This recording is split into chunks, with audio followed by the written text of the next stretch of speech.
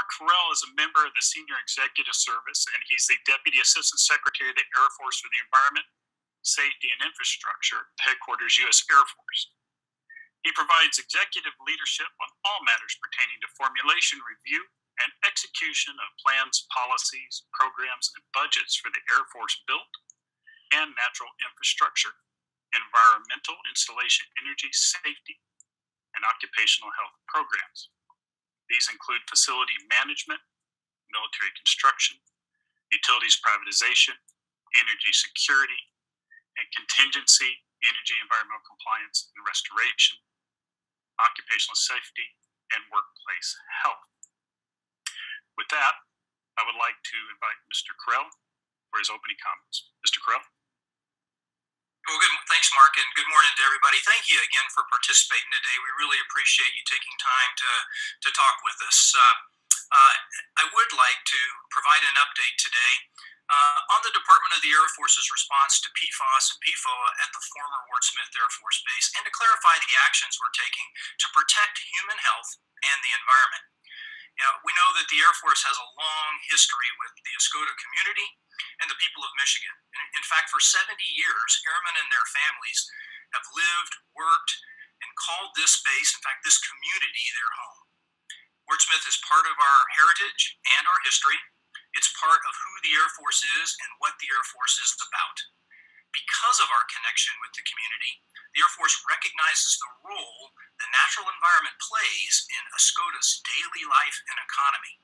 That's why we're addressing PFAS and PFOA at the former Wurtsmith Air Force Base, and it is among our highest priorities, and that's why we're here today. Our first priority is protecting human health and the environment. We do that by ensuring that no one, on or off our installations, open or closed, are drinking water above the EPA health advisory level attributable to the Air Force, and that's currently true for both the former Wurtsmith Air Force Base and the Oscoda area. When the EPA established a lifetime health advisory of 70 parts per trillion for PFAS and PFOA in drinking water, the Air Force evaluated 203 installations, identified 190 for further actions, took immediate action to protect human health at 33 locations, and is moving forward to address groundwater at 189 installations. Wurtsmith was among the first. Dr. Steve TerMaath and his team are leading a response at Wurtsmith and can give you more details, but I want to point out a few of the actions the Air Force has taken here so far. In April of 2015, before we knew if any of the drinking water supplies were impacted by PFAS and PFOA, the Air Force Civil Engineer Center installed a granulated activated carbon pump and treat system at the former fire training area to prevent further migration of PFAS and PFOA into Clark's Marsh and to the Au Sable River. This was one of the first systems the Air Force installed in our nationwide response to PFAS and PFOA. Between December of 2015 and May of 2016, Dr. TerMaath's team sampled 54 private drinking water wells and 2 public wells. We identified 1 private residence with PFAS and PFOA above the EPA health advisory, immediately provided bottled water, and have subsequently connected the residents to the public water system. In 2018 and 2019, the Air Force began operation of additional treatment to remove PFAS and PFOA from 3 existing systems that were originally designed to remove solvents from contaminated groundwater. We're also conducting remedial investigation, which is providing the data we need to design and install treatment systems to control PFAS, PFOA migration into sensitive areas like Clark's Marsh and Van Etten Lake, and then to assess the possible cleanup actions for the remainder of the groundwater. Because of these actions, we're confident the drinking water supplies around the former Wurtsmith Air Force Base meet the EPA's advisory. Now, the Air Force's environmental cleanup response is based on risk to human health and the environment, and we follow the federal CERCLA process. CERCLA is the Comprehensive Environmental Response, Compensation, and Liability Act, and is the federal framework in place for responding to the release of potentially hazardous material in the environment. Let me take a moment to explain what I mean when I say risk. We approach an environmental response much like a medical professional approaches a patient. CERCLA is our process for evaluating the issue. our first step is to determine if there is an immediate risk to human health. To do that, we rely on regulators who establish standards for us to follow. For PFAS and PFOA, drinking water is the most immediate pathway to human consumption, and the EPA Health Advisory gives us a baseline risk level to work with while we're following the CERCLA process. Now, CERCLA is a complicated process and it takes time. It's a methodical, science-driven approach that leads to the most effective long-term actions to protect human health and the environment. Now, I know some people are concerned that we're not taking action, but it's important to get the cleanup right.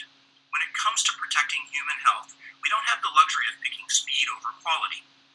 Once we assure the connection between impacted drinking water and people is taken care of, we focus on the action that will best protect the community. Let me assure you, we are taking action. Under CERCLA, if we identify a risk to human health or the environment, we can and have taken action. We're not sitting still. One reason we've made great progress at Wurtsmith is the support we get from the Michigan Department of Environment, Great Lakes, and Energy, or EGLE. They are the regulators, and we are the regulated. They are the community's representatives in the environmental response process, and we work together to protect this community. With their support, we've taken care of the drinking water and are now focused on the groundwater. EGLE and the Air Force both work from promulgated standards. As you may know, PFAS and PFOA are not regulated at the federal level, but the state of Michigan has developed groundwater cleanup criteria for PFAS, PFOA, and 5 other PFAS. And the Air Force will consider those criteria as potential cleanup standards when we select final remedies for the various Wurtsmith sites. In the meantime, the treatment systems we are using to treat water going into Clark's Marsh is engineered to intercept and clean PFAS and PFOA. Since 2015, the system has treated more than 500 million gallons of groundwater, and monitoring has consistently shown that PFAS and PFOA are both at levels so small as to be considered non-detect. As I said, we understand and share the community's concerns, the need for information, and the need to be heard. The Oscoda community and its representatives are intent on ensuring the Air Force considers their inputs as we take action. We welcome their input. The CERCLA process offers many opportunities to participate in restoration efforts, and the Air Force has provided several channels for public voices to be heard. These include a quarterly restoration advisory board to provide information about PFAS and PFOA response and other restoration activities at the installation, a webpage about the Air Force response to PFAS and PFOA and all other contaminants, both across the nation and here at Wurtsmith, an information repository about the Wurtsmith response actions at the Robert J. Parks Public Library in Oscoda, Assistant Secretary of the Air Force and other leaders traveling to Oscoda and meeting with community officials and citizens in public forums. In keeping with the CERCLA process, opening planned actions for public input, such as the ongoing public comment period for the proposed interim remedial action associated with Clark's Marsh. We also meet with congressional delegations, other elected officials who represent the public interest, and of course today, engage media as a conduit for information on our response. Now, as I've noted, PFAS and PFOA issue at Wurtsmith is one of the highest environmental response priorities for the Air Force, but the Air Force is following all environmental cleanup laws. It's taking an aggressive approach to PFAS remedial activities and continues to collaborate with Michigan and the city of Oscoda concerning PFAS and PFOA-related issues. We've moved quickly to respond where we can, and we've implemented measures that protect drinking water supplies. The Air Force recognizes the Oscoda community and the state of Michigan are concerned about more than drinking water. We share those concerns and know we have a part in the solution, but the Air Force can't do it alone. Resolving PFAS and PFOA issues at Wurtsmith and across the nation require a whole-of-government response. We have the experts to address technical challenges of environmental restoration, but we look to our federal partners for the studies, research, standards, and guidance we need to do more. We use the laws, authority, and funding Congress provides to take action, and we rely and collaborate with our regulatory partners to ensure we're meeting appropriate requirements. The Air Force also relies on the Oscoda community. To put it in Air Force terms, we are each other's wingmen in this response, and we must continue to work together to bring this issue to a successful close. You are vocal, active, and engaged, and I thank you for your commitment to protecting and preserving your way of life. We may not always agree on the path forward, but I want to assure you we are always moving forward, and we're doing it with you and your interests in mind. I'd like to thank you, and now I'd like to turn it over to Dr. Steve TerMaath, who will provide an update on the response effort at Wurtsmith. Steve? Thank you, Mr. Correll. I'm Steve TerMaath, and I'm Chief of the Base Realignment Closure Program Management for 40 locations across the country.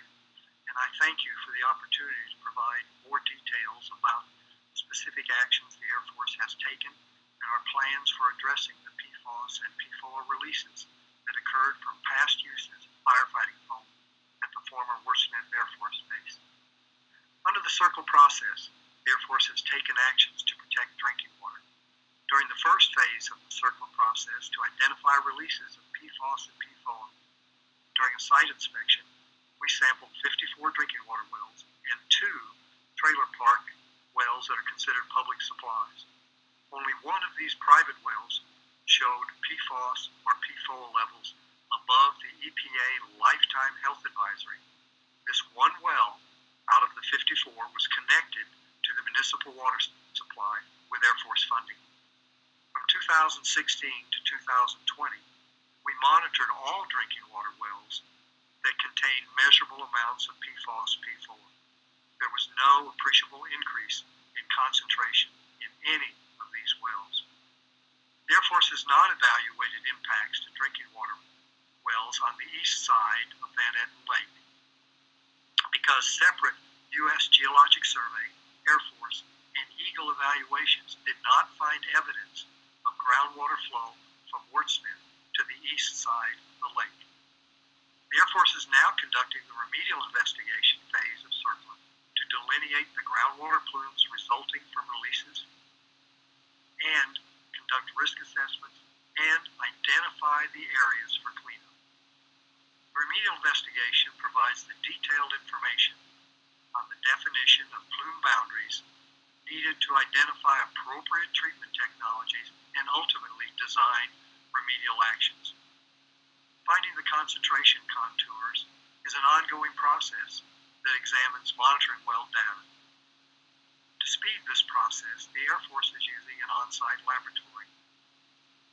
This allows decisions in the field on where additional sampling may be needed to define the plume of PFAS and PFOA. Throughout the CIRCLE process, the Air Force is keeping the public informed in our plans, objectives, and course of actions. The Restoration Advisory Board was formed to serve as a critical interface with the public during the CIRCLE process. With public members and township, Forest Service, and regulatory agencies representatives, the board meets quarterly to review and advise on Air Force progress. The Restoration Advisory Board has an important role to provide comments on Air Force remediation plans and objectives, and its quarterly meetings are open to the public. The public is also given the opportunity to speak and ask questions during these meetings. In addition, the general public and the Restoration Advisory Board have the important role of reviewing and commenting on the Air Force's published proposed plans, which explain what remedial action the Air Force proposes to take. For example, the alternatives for expansion of the interremedial action at Clark's Marsh is open for public comment through April 17th. Responses to public comment on the proposed remedial action are provided as part of the decision document. We will talk more about the details of this interim action in just a moment. In addition to the board, there are also other sources of public information on websites, including an administrative record with documents pertaining to the cleanup at the former Wurtsmith Air Force Base. The Air Force has several ongoing response actions at Wurtsmith. Our first action taken was related to operations associated with a firefighting training area near Clark's Marsh. The Air Force installed wells to intercept PFAS and PFOA in groundwater prior to it reaching the marsh. The extracted groundwater is treated using granular activated carbon and then re-injected back into the groundwater. The treatment system has been in operation since June 2015, and as treated water injected into the groundwater contains essentially non-detectable levels of PFAS and PFOA. In the area influenced by the treatment system, 90% of the PFAS and PFOA has been removed from the groundwater. In other areas on Wurtsmith, there are 3 treatment systems that were originally installed to remove solvents. We later learned that these systems were found to have PFAS and PFOA in the discharges. The Air Force added treatment to remove PFAS and PFOA to 2 of the systems in 2018, and a third was added in 2019. The treated water with essentially non-detectable levels of PFAS and PFOA is discharged in Van Etten Creek and the Au Sable River, respectively. The treatment technologies used in all the interim actions successfully achieved levels of PFAS and PFOA in the discharge well below state requirements. In total, the Air Force has treated 1 billion gallons of water. To put this in context, 1 billion gallons would fill a 100-acre lake to a depth of 3 stories. The Air Force is designing 2 interim remedial actions this year, and operation of these begin next year. First, the treatment system at Clark's Marsh is being expanded to capture additional groundwater for removal and treatment of PFAS and PFOA. The proposed plan is currently undergoing public comment before a decision is made on the design and treatment selection. A second interim remedial action is being designed to intercept a PFAS and PFOA plume before reaching Van Etten Lake near the area of Ratcliffe Park. A proposed plan for the interim remedial action should be released in the next few months for public comment. The Air Force will continue to work with Eagle to identify other potential interim remedial actions during the remedial investigation. To date, the Air Force has spent $27.7 million at Wurtsmith to address PFAS and PFOA. That total includes $13.5 million for remedial investigation and the 2 interim remedial actions in planning. An estimate for future costs to address PFAS and PFOA at Wurtsmith is $250 million. I want to thank you, and that concludes my summary of Air Force actions. Thank you, Dr. TerMaath. Now we will open it up for questions, and I see that the first question is Jordan Hermani with Gondwer News Service, the Michigan Report. Jordan, what's your question? Hi, thank you for taking my question. I believe it was Mr. Correll who said that the U.S. Air Force would consider Michigan stricter than federal PFAS groundwater cleanup standards when attempting to remediate the Wurtsmith site. However, recently, I believe last month, our governor did evoke Section 332 of the 2020 NDAA, asking for the Air Force to commit to respecting Michigan stricter than federal levels. Is the Air Force in a position to commit to Michigan's cleanup standards, and what is being weighed in deciding that? Yeah, thanks, Jordan. I appreciate that. And of course, we share the community's interest and concern in meeting state standards as well as federal standards. With this particular request, the Air Force has been made aware of the letter that Governor Whitmer sent, but she sent that directly to the Secretary of Defense. And although that letter does cite a former Air Force base, obviously Wurtsmith, her request has much broader implications to the entire program. And so at this point, what I can tell you is that we're going to plan to work closely with Secretary Austin and his staff to determine what his response is going to be, because the letter went to him. All right. Next question is Garrett Ellison. Garrett, could you please give us your media affiliation? Yeah, this is Garrett Ellison with MLive. Go ahead. I think this is a question for Mr. Correll. So I've heard several times that the treatment system will essentially achieve non-detectable levels and more or less essentially exceed the state's standards. So if that is the case, why will the Air Force simply not commit to meeting those standards formally? I mean, if you're already planning to do that, isn't it a bit ridiculous to go through this whole rigmarole and debate over when the standards will be met and so forth if you say this treatment system is being designed to meet them anyway? So I don't understand that. Thanks, Garrett. I appreciate that. And so one of the focuses we have is we have authorities under CERCLA to take action. It is a good news story for everyone that the treatment that we use does in fact achieve typically non-detect levels. Now, that doesn't mean that we have the authority to go design a system to do that. And so I think what I would clarify is we don't design the system to get to non-detect. What happens is when you use granulated activated carbon or some of the other types of processes we have, that's the result we achieve. And so to some extent, it becomes a more academic discussion about what the levels are, because the result you're going to get is a good one. Now, if it wasn't, then it would be a much more difficult discussion. But to be clear, we don't design the system to get to non-detect. It gives us non-detect, and that's good news. What we do have are the authorities under CERCLA that allow us to go address groundwater, even though there are no promulgated standards for it at this point in time. I'm sorry, just to clarify, you say you don't have the authority to meet the state's standards, but you're going to do that anyway. So there are a number of different things that come into play with regard to federal law and state law. So, for example, under the Safe Drinking Water Act, there is specific requirements that if we are a producer of water, like a water utility, and we don't have this situation in Michigan, but we do in other places in the United States, then we meet the federal and state standards.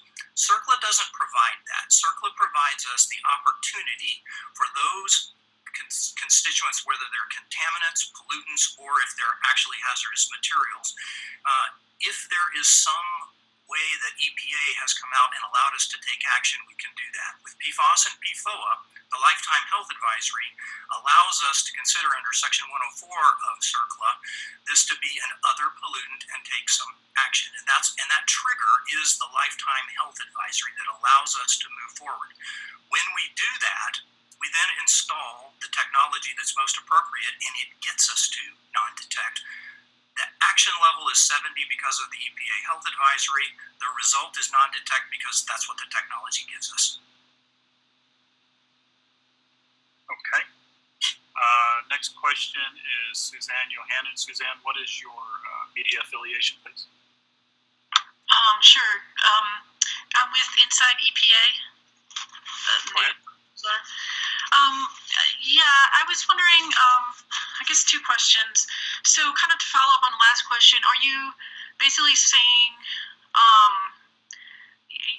you don't want to follow, like, I'm trying to understand, I mean, the state standards are supposed to be ARARs in my understanding, so won't you have to follow those? And secondly, won't you have to revisit the cleanup here if EPA names at least these two substances as Superfund hazardous substances? So I'm just wondering about those two questions.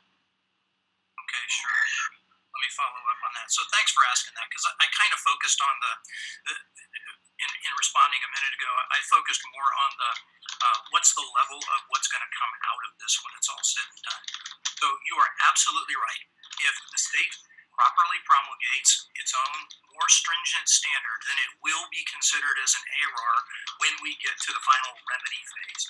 So when we get the final remedy and we're looking at here's what we're going to do to address the source areas and all others, we will consider the state standards, assuming they're more stringent, which they are, as ARARs. And while at this point I can't guarantee, yes, that's what's going to be selected, if you look at the history, then in general, more stringent standards tend to be the ones that are selected. So yes, it will be considered, but it doesn't become an action level. It does become something we would consider as an ARAR for the groundwater cleanup when we get to the remedy.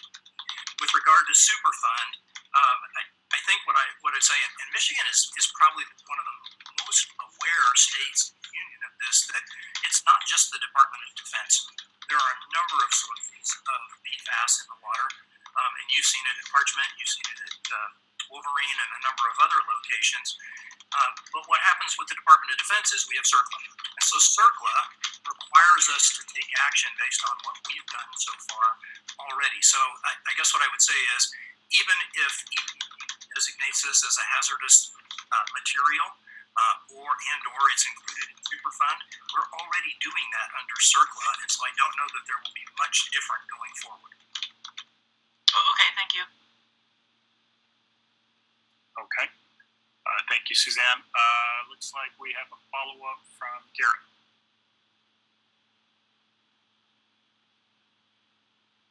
Hi, thank you. So I have a two-parter here. So I'd like to know what the Air Force has done and is doing for homes in the Oscoda area that have elevated PFAS detections for chemicals other than the individual compounds PFOS and PFOA. It's my understanding that there are numerous varieties of these chemicals that have been found in drinking water systems at detection levels above 70 parts per trillion. Second part of that is drinking water is not the only relevant exposure pathway in this situation. What is the Air Force doing in Oscoda to keep people from eating contaminated fish and contaminated wildlife near the base? Yeah, thanks, Garrett. I appreciate that. So one of the things I commented on earlier, and it gives me a good chance to expand a little bit, is this notion of a whole of government approach to dealing with these issues across the nation. So the Department of Defense is extraordinarily good at defending this country and the Constitution against all enemies, foreign and domestic. That's our core competency. We rely on other government agencies to help us out in the other areas where we're trying to be good environmental stewards of the land that we're sharing with your state. So what does that mean?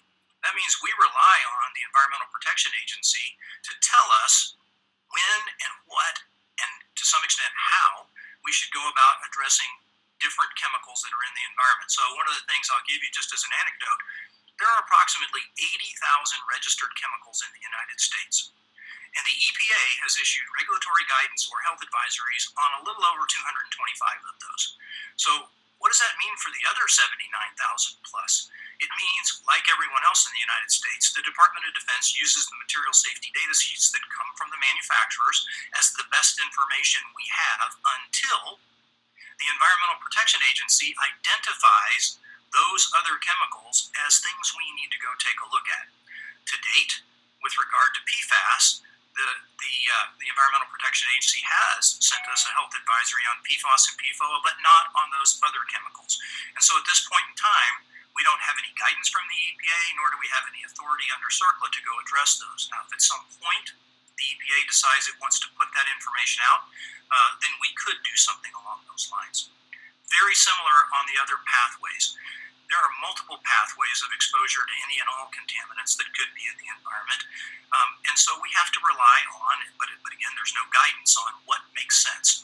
So from the USDA, from the FDA, from the Department of Agriculture, we would rely on them to tell us what should we be doing with regard to flora and fauna and agriculture, because we don't have any of that guidance within the Department of Defense. We are engaged with them at the OSD level to help us understand. And in the meantime, the best advice that we could do is to tell the folks in Michigan to look to what the Michigan Department of Health and Human Services has said. But from a federal standpoint, there is no guidance that comes out. Does that help?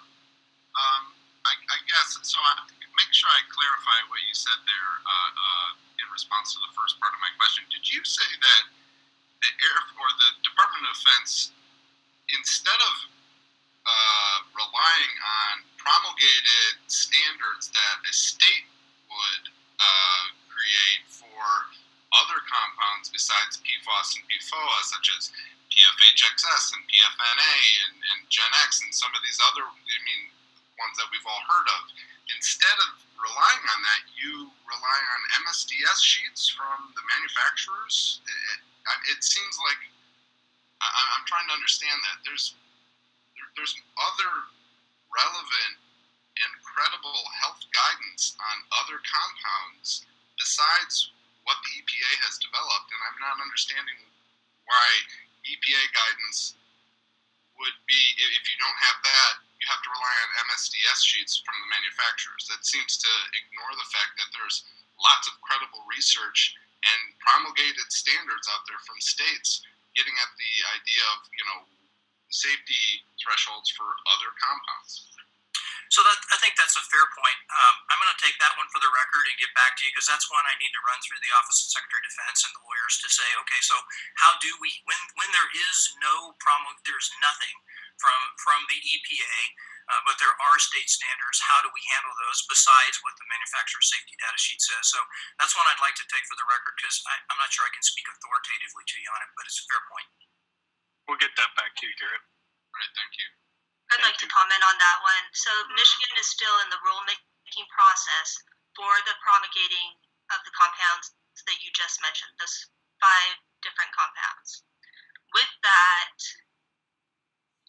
we are looking at those compounds as we approach the RI and as we start evaluating potential errors. So we are not just not considering them, we are considering them. I'm sorry, Dr. Varley, are you sure about that the state of Michigan is still in the rulemaking process for those other compounds? Because my understanding that, at least in terms of the MCLs, which this stuff is based on, those were enacted formally last year. And then in terms of the groundwater cleanup criteria, is that what you're just talking about? Could you clarify that? Correct. I'm talking about groundwater cleanup criteria. The groundwater cleanup criteria for the 5 compounds that you mentioned are still in the rulemaking process. They have not been promulgated by the state. And okay, so once they're promulgated, what does the Air Force then do, and how does it apply them at Wurtsmith? So we are working through the rulemaking. We are working through the RI right now. We are going to delineate for those compounds. We are going to evaluate those as we start getting into the feasibility study. Then, as we move on to the proposed plan, they will be considered as errors, and that's where our lawyers determine what is applicable and what we can do. Okay, thank you. Okay, Jordan, I see you have your hand up again. Jordan Armani. Yes, thank you. I wanted to follow up briefly on my first question.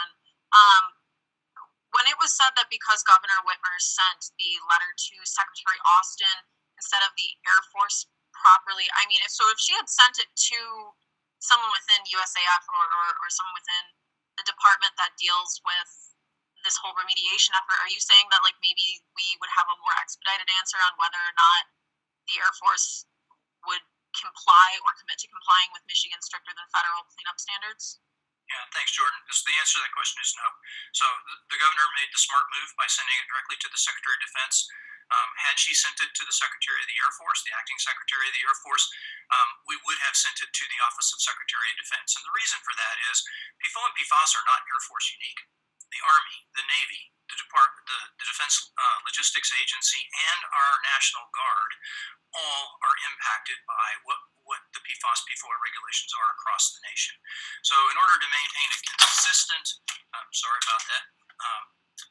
in order to maintain a consistent response and to do things that, what we don't want is a situation where the Air Force is doing something in Michigan, the Army's doing something different in Michigan, and nobody can understand why they're different. We would have sent this to the Office of Secretary of Defense and said, hey, this has broad implications. How do you want us to proceed? Okay, and then perhaps changing the topic slightly for a moment. There has been a little bit of an outcry from the Oscoda area, specifically the Oscoda Township Superintendent. I know I spoke with a number of environmental groups who say that the Air Force, specific to, I believe you said the Clark's Marsh draft cleanup plan, that the Air Force hasn't really been forthcoming in sharing with local units what it is doing. I mean, is that a breakdown between Eagle and local units, or can you just help me understand, I guess, why that seems to be an issue that Oscoda area residents and groups are saying is an issue? Sure, thanks. So I appreciate that, and we are focused on collaborating and communicating appropriately with all of the stakeholders that are out there. But there are some things that make a lot of sense, and some things that maybe it isn't the right time to collaborate and communicate. So what do I mean by that? I mentioned earlier in my remarks that we are the regulated entity, and the regulator is Eagle. And Eagle is the representative of the community. And so as we're working to actually decide what we think the best plan is going forward, that's an appropriate discussion between the regulated and the regulator. Now, that doesn't mean we don't want all those other inputs that come in from the community and others. And so, for example, in this public comment period now for Clark's Marsh, we haven't decided what we're going to do. We are, in fact, opening it up so that the public can comment and provide us input on that.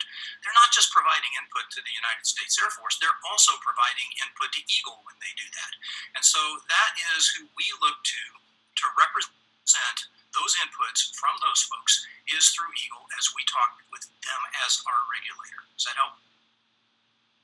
Yes, I believe that the issue specific to that draft plan was that there was no, from what I had understood from Oscoda groups, there was no input from them in crafting that draft plan. They understand that the public comment is open now and that they can comment from there. But from my understanding, I know a local group told me that they had been blindsided by the fact that the plan was being dropped and that they found out about it from media groups asking them, what is your reaction to the Air Force's draft plan? Hey, Jordan, I'll comment on that. So we communicated what we plan to do when we awarded the contract for the RI and for the IRAs. Then we communicated again regularly at RABs and at BRAC community meetings what our plans were and what we were thinking, what our schedule was.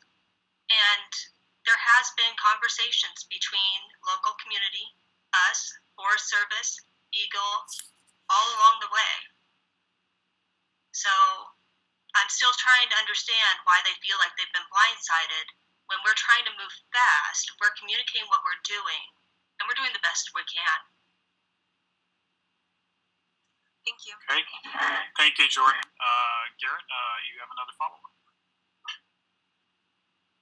Thanks. Just a quick note there, Dr. Varley. I noticed that in the list of entities you were saying were being communicated with, you didn't include local officials like sort of Au Sable Township or Oscoda Township. And I think to Jordan's point of her question, those are the entities that are upset that they're not being communicated with. So that's just a sort of a. This is Steve Turk. Yes, sir. I understand your question, and thank you, Garrett. The point that we're trying to make is that we believe we have been very transparent about the objectives that we have. For example, the Clark's Marsh treatment system on there. We closely followed and provided those objectives to it. And I think we do have some very talented people that are on the Restoration Advisory Board that feel like they should have been more engaged in the actual technology discussions and selections on that. But I think the important thing is we continue to tell them what we're planning to do, what our objectives are for all that, and then when we have something like the proposed plan for how we're going to go into Clark's Marsh, we give that out. We've worked it with Eagle. That's all been coordinated with them. They've had input on that proposed plan, and then we go for the public comment and get that. It has to do with concern that they're not inputting at every step of the development of a technical report or technical thing, and that's not, as Mr. Correll pointed out, that we do work with Eagle, we work with them, and the regulatory is an important relationship before we do a lot of that other. So that's our view on the communications anyway. Thanks, Dr. TerMaath, for jumping in there. Actually, that was sort of a continuation of Jordan's question, but the question I have, I think, is one that I think you're probably best suited to answer.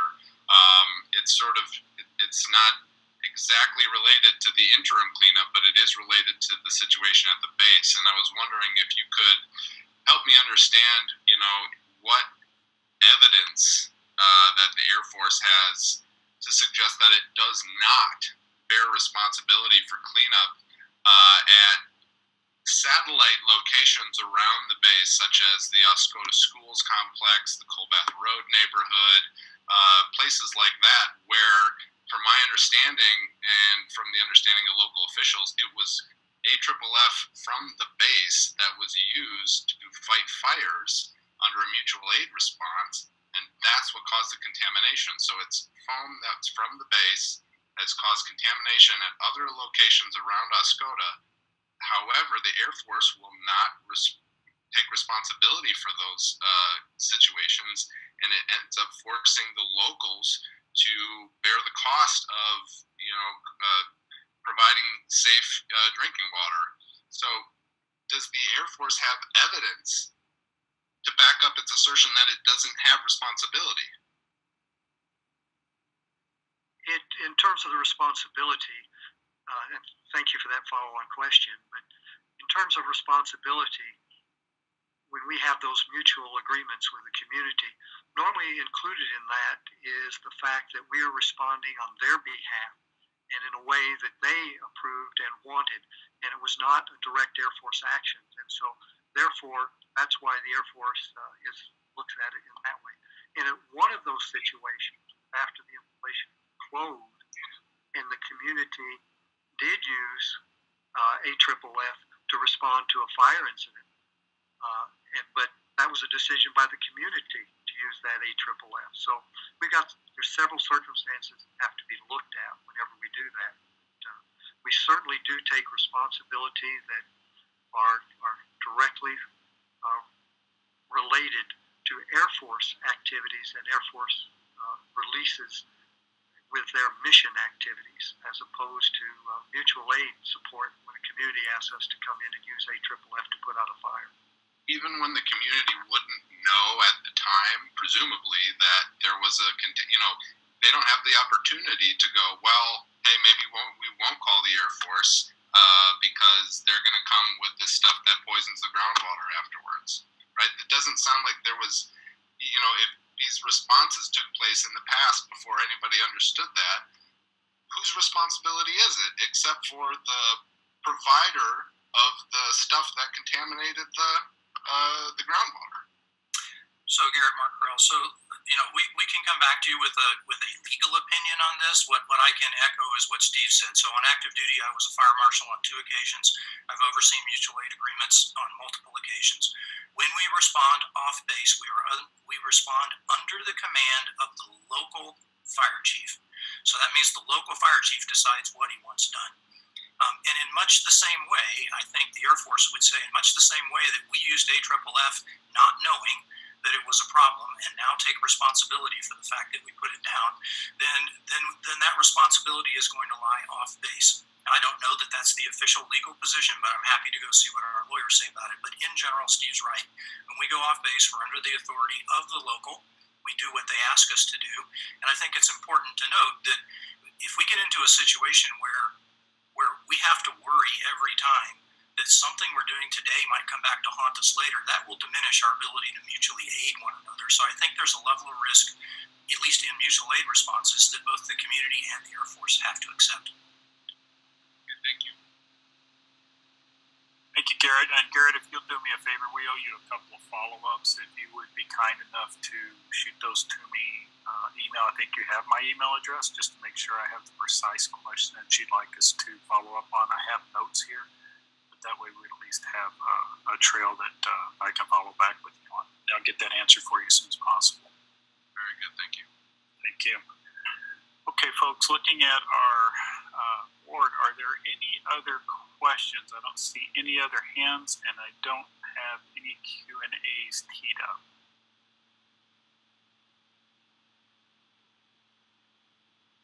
Yes, Suzanne. Yeah, can you hear me?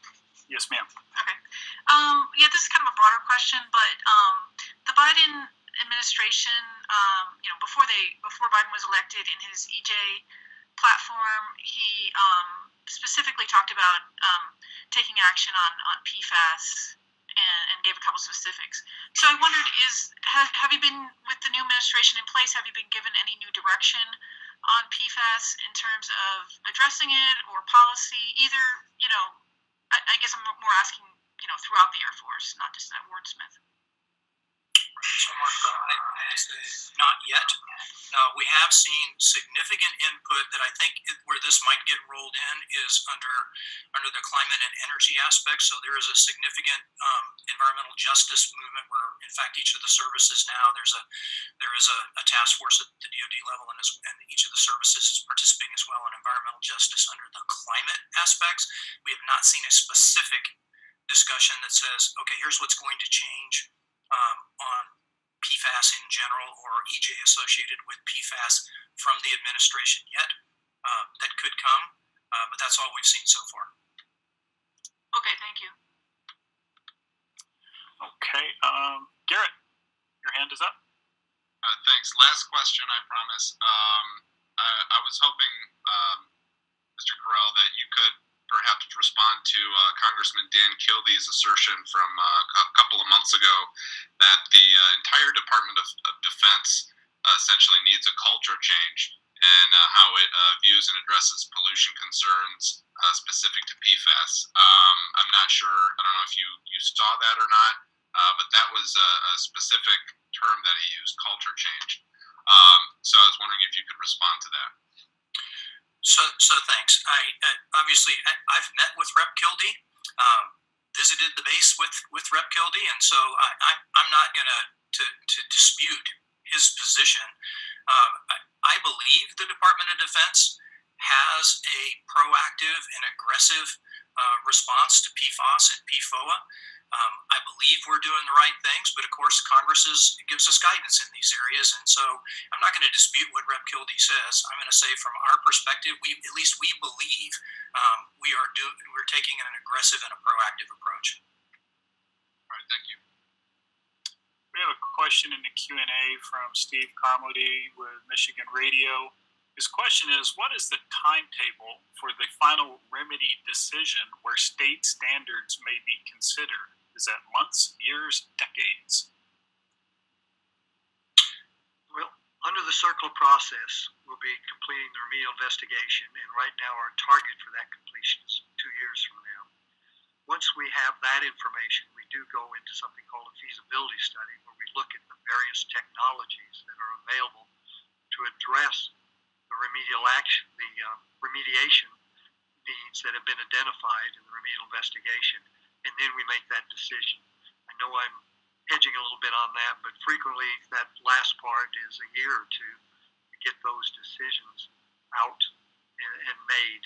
And again, there's a lot of parameters that will affect that, depending upon what we find in the groundwater and other things that can impact all that decision process and how we go about it. This is Mark Correll. So in general, the CERCLA process to get to a record of decision is an 8 to 12 year process. And there are a lot of reasons for that. So for example, in the remedial investigation phase where we are right now, we have to define the length, width, depth, and constituents of the plume. We don't do that unilaterally. So that will be done in conjunction with EGLE. And so there may be an extent, we may say, okay, we think we've dropped all the wells we need to define the plume. EGLE says, no, we think we need some more. That can take an extended period of time to come to an agreement on what exactly is the problem. And that's what the remedial investigation will conclude. Then we move to feasibility study of what are we going to do. Again, in conjunction with the regulators, here's what we think the appropriate response is. This is where we think we need to do those responses. Do you agree with that? Once we come to an agreement, that's typically another year or two, as Dr. TerMaath said. Then we sign the record of agreement, then we install the systems and operate them and monitor to see how they go. So your fundamental question was, is this months or years? The answer is years. Thank you, sir. We'll see if we have any more. I'll hold for a moment. Okay, seeing no other hands and no other comments.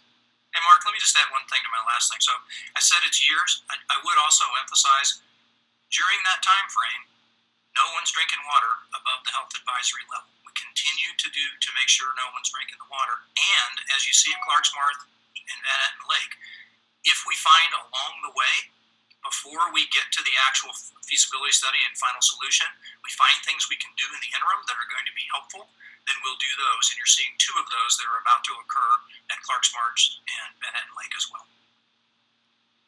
And, Thank you, sir. And if I may add, if that's okay, Mr. Correll talked about the time frames that we have on there.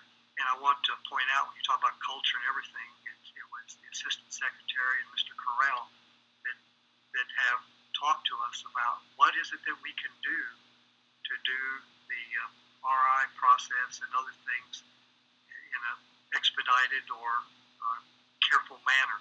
And we're doing that at Wurtsmith. And the important thing on there is that as we work through these, we're doing that in the accelerated process that I talked about, laboratory in place on there. So it means decision can be made. It means the drillers don't have to leave, wait for analytical results, and then come back and do it faster. Eagle has been worked with us very well on that to get it all done.